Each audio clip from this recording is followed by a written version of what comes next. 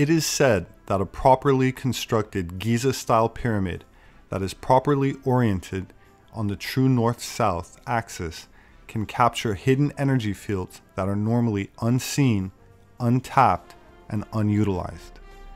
These include unique magnetic energy fields, but also other forms of unrecognized cosmic ray energy, field manifestations that impart life force or vril energy into plants and animals, if captured and applied within the pyramid's energy circuit grid.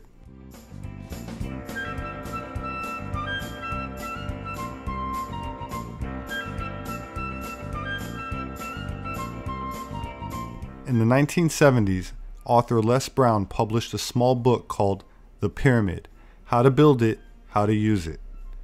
In that book, he explained a simple way to correctly calculate the base, sides, and height for any size pyramid that would match the ratio and proportions of the Great Pyramid of Giza in Egypt. Following this formula, which employs the golden mean ratio of 1.618, the sides of the Giza pyramid are angled precisely at 51 degrees. Quoting from Chapter 2 of The Pyramid, Les Brown explains, and I quote, "The pyramid is built with straight lines of specific length and orientation. Using these proportions, any pyramid will function in unison with the natural elements that we enjoy, the natural elements that keep us alive and the world in balance." End quote. The word pyramid is made up of pyro, meaning fire, and mid, meaning middle. Keeping that in mind, let us take a few moments to listen to Les Brown, in his own words, elaborate on the importance of this mysterious shape. I put a little experiment together, and this is what I did. I drew a triangle on a table. Then I got three little tetrahedrons, which were coat hanger wire, and they stood one here like that. Here's your tetrahedron here.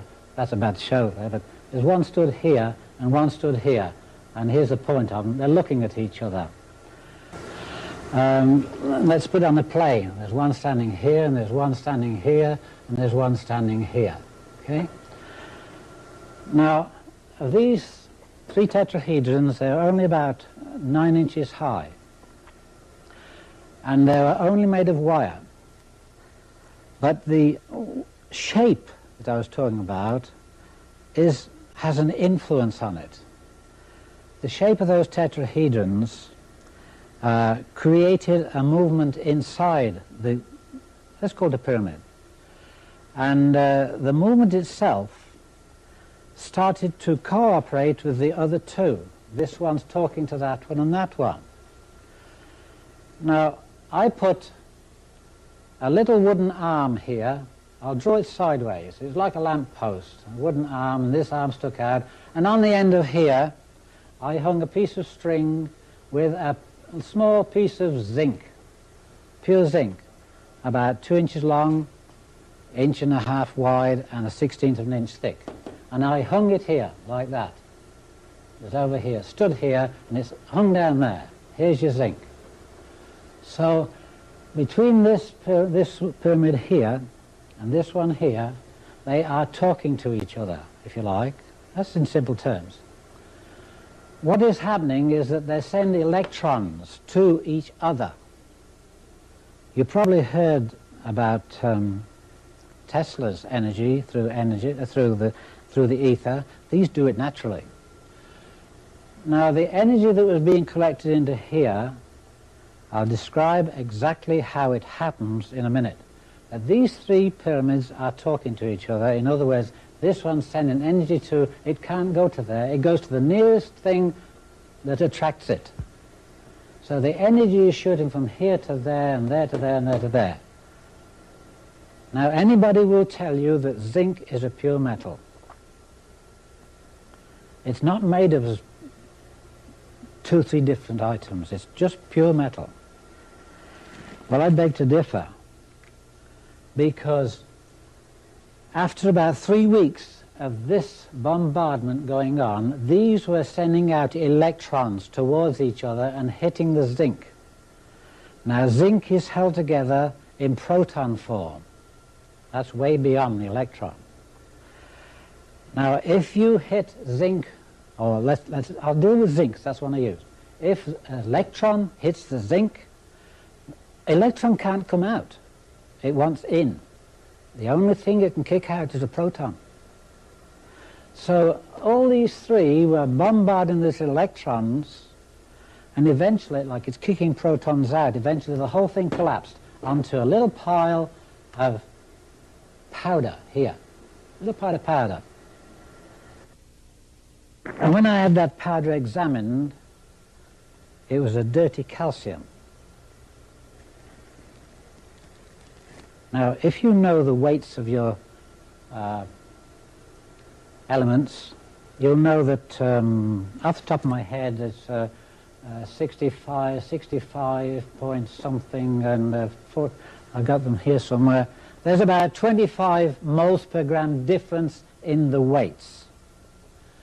40 point something, I think, it's 40.8, I'm not sure, doesn't matter. There's about 25 moles per gram, that's molecules per gram in weight, at atomic weight.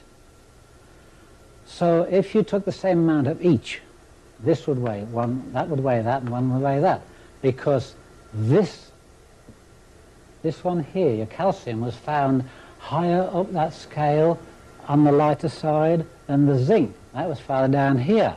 It was heavier. Now, when I saw the difference that I had in weights, I tried to find something in the periodic tables that had that weight. But what had I removed? All I know was that my zinc had collapsed, and I had it tested, and it was calcium. I tried to find a number that would equal that, and not even a combination of different numbers would give me that answer. So I had to look for something else.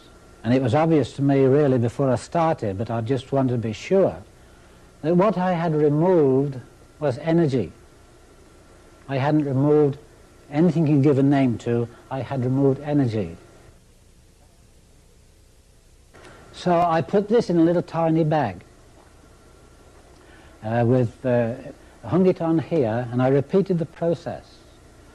And believe it or not, after about 6 weeks, it's longer this time, it got smaller and smaller, and it changed colour too, and all I had when I tested it was aluminum. I'd come from zinc to calcium to aluminum. And there's a funny side of this, because a doctor will say that you don't have enough calcium in your system. I'll give you some calcium tablets. At the same time, somebody says, don't cook in aluminum pans, it's bad for you. But when you get calcium tablets, there's aluminum in it, isn't there? Energy-wise. Not only that, they say, okay, get out of the aluminum and get out of the calcium, I'll give you some zinc tablets. They gave you all three. Because in energy form, like I told you when we first started, we must regard everything in its electrical magnetic form. Else you're not going to understand me. Reduce everything in your mind to the electrical and the magnetic. And I will give you numbers. You can work these out for yourself. If that's the weight of an electron, you can prove it if you've got a calculator there. I know for a fact that hydrogen is 770 electrons. That's hydrogen, 1 point something. So if you take this number here and divide it into any one of your elements on the periodic tables, you can find their electronic magnetic content. And so if you want to be able to use a crystal, would it not be sensible to have a look what it's like inside, and what we can do, we move around in it, and find what spots do what. Now, I'm going to take you to this chart over here, chart E, and I've drawn it in the shape of a triangle, because the molecules of your quartz crystal are pyramid shape, right down to the tiniest little molecules of your crystal. They are pyramid shape. So now, The one that I've just taken now, I've enlarged it, and I'm going to take you inside to see what it's like. Now just imagine yourself now looking around your new home. First of all, this pyramid here would be no different to your big crystal pyramid. It's a series of these put together in a big one. Now, if you want to find the areas that are most useful to you, the functional areas, then there are certain things you have to do and abide by. First of all, I'll show you how to find the three magnitudes of a pyramid. When I say magnitudes, I mean if you in the house, the heat at the ground level, floor level, will be different to halfway up, and it'll be different again in the ceiling. We're not talking about heat, but energy rises and does practically the same thing. So now, what we're looking at is really this size of this base here. If it's squashed up into there, whatever's in here, it has to get into a smaller place and become stronger. Now, to find the three magnitudes, or three divisions, never mind the intermediate bits in between, the three main ones. First of all, you measure the side of, if you could draw this on paper for yourselves, you draw the length of your pyramid, measure it, and you find the center mark here. And you do the same here and find the center mark. Then with a square, put it on the side here and draw a line in, compass if it's like, and one in there. And where they touch, that you draw a line across parallel with the base, and you have the basic energy up to the first dimension, or first magnitude. It is multiplied there by 10. Whatever you had in here, 150 gauss I suggest is here, 150 gauss at ground level.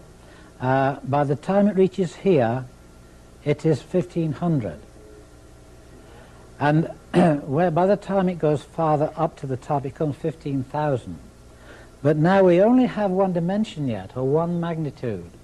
The second magnitude is found by measuring from here to here, the center mark of it, halfway between the two, and draw a line across. Now you have dimension 1, dimension 2, or magnitude 1, magnitude 2.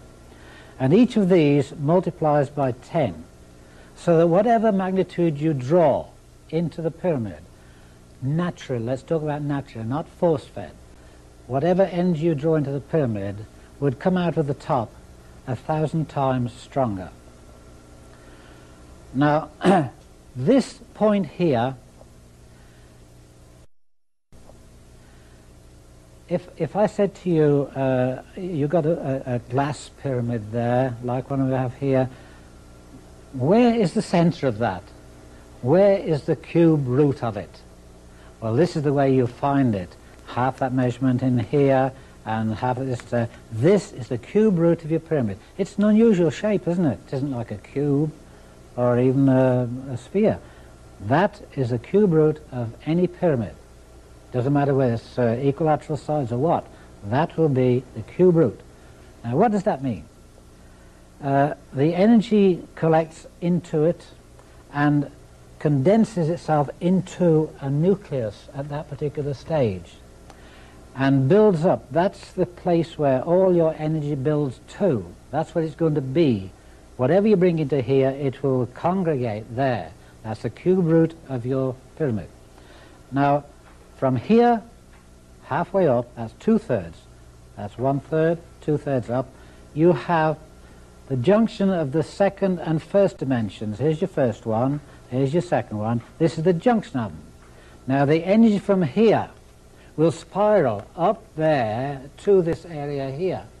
If it releases, it would carry on its way and go out. But at this stage, we're talking about magnitudes. This is the place where all your energy collects. This is your energy. This is your engine. This is your nucleus, the power. And that gradually spins and gets more dense into this area here. You will never ever empty that. You will never empty more than that rose to. You can't take any more than that. But as that empties, this fills. In other words, a cycle, you never lose the energy of that.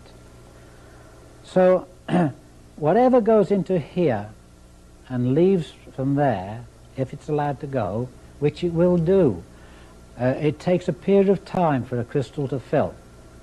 And from that time on, it has a time cycle. If this were, for instance, when I had my 30-foot pyramid, it took 5 days to fill. And it didn't take me long to discover these spots where I could do different things.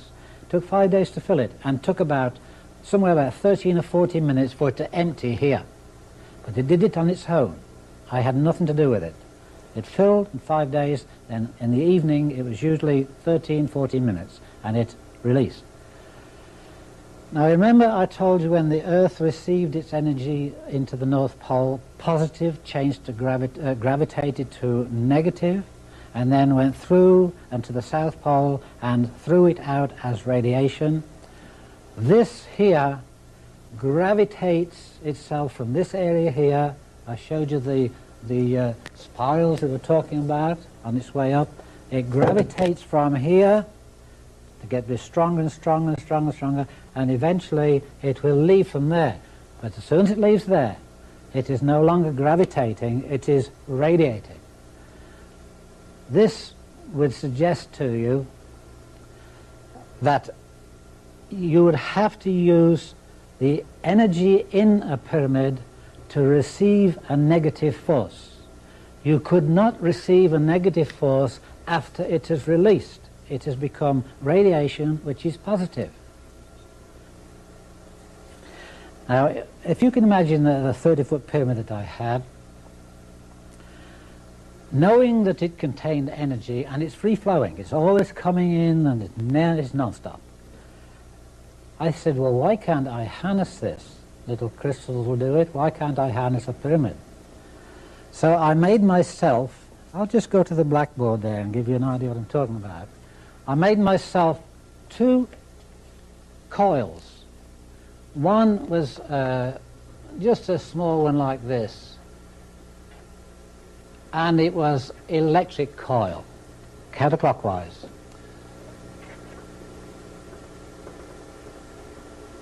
And I hung that in the top of the pyramid. But before I did that, it was stove wire, and there's about 8 strands of copper wire and stove wire. And I undid them and made them into a lot of fingers like this, spread them out, something like an antenna. And this end here, I just hung it up, fastened it up onto the beams, and that was right in the peak. Now I went downstairs and I had a spare piece of plywood, quarter ply, and I made a magnetic coil with old antenna wire. It was double wire. And I put one end straight through into the earth, and so looking at it like this, it stuck through there, and my coil is on here like that. And the other end I left standing up to connect. One's into the earth. Now all this wire here, it's only quarter ply, and I used 2-inch staples. The staples went straight through the ply and gave me a better ground. This was also ground in the center. Now, there are many things that have happened to me in my time that I can't really explain. There are many things that I have known, but don't know how I know. And this is one instance where this happened to me. I knew I had to connect these 2 together with some natural wool, sheep's wool. Nylon was not what I wanted. And so I got hold of some ordinary wool, and I measured it out. Up the stairs go right to the top. I measured it out so it hung from here to within 6 inches of the floor. Plenty to fasten to that and to fasten to this. Now I stood on some steps up there and fastened that to there, just wrapped around, tied it round. Simple, nothing clever about it, just fastened it to this copper wire. And I hung this down through the steps, through the stairway, until it was hanging down, but it wasn't touching the floor. I went downstairs to connect this to that, and as I caught hold of that, it threw me 20 feet across the floor. I'm 180 pounds, and he picked me up and threw me 20 feet across the floor. I got no skin on this elbow here and all down my leg here. And I lay there for about 5 minutes at least, wondering what happened to me. All I had done was touched a piece of wool. Now, this wool had gone through, it wasn't even connected to this, it had gone through my cube root of the pyramid, which was about here, and up to the point, the second magnitude there, and that part was connected.